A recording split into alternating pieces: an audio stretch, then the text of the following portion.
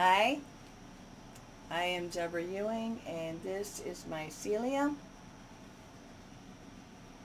I'm actually kind of in a mood today, so I'm going to read to you a moody poem. Clock hours. Some days it occurs to me how many poems have been lost in how many lifetimes. Ill-conceived plots, wild passes, dreams that looked so very real. Words dash off the nib onto paper, and the paper falls to floor, trod upon in the tumult of staying afloat. Priorities can spin on a pinhead.